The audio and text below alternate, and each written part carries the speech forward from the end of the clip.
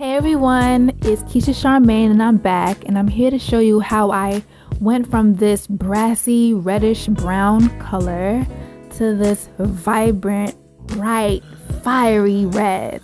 If you'd like to see how I did it, stay tuned.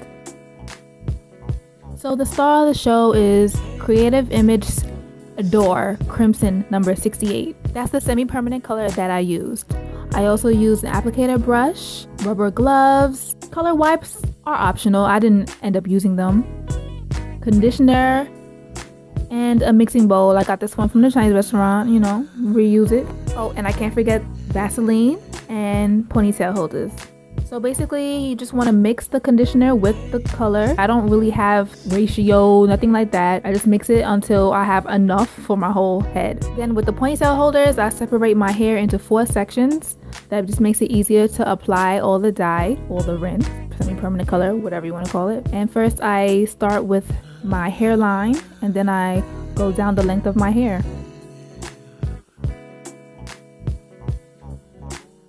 I cannot forget, you want to be careful. You want to make sure that you're in a place where you won't damage anything. Maybe you want to put some paper down, like newspaper, plastic bags, something, so you don't damage the floors. Trust me, I know from experience. And depending on the dye that you choose, you may end up staining your skin, so use the Vaseline around the perimeter of your hairline and your ears.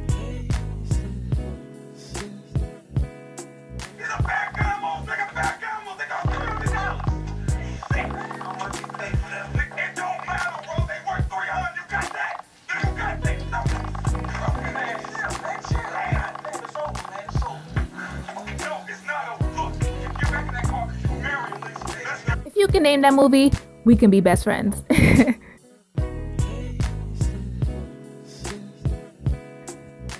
After I put the dye all over my head, I put them in 2 buns and I secure it in a plastic bag. This will help the color really penetrate my locks and really set. I use a sock to tie around my edges to make sure that there's no dye dripping and to help keep the plastic bag in place.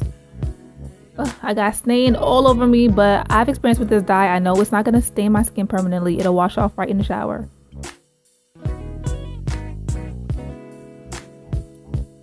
Here's how it looks while wet. I apply some coconut oil, so if you see any chunks, that's what it is. I then massage it in thoroughly, and several days later,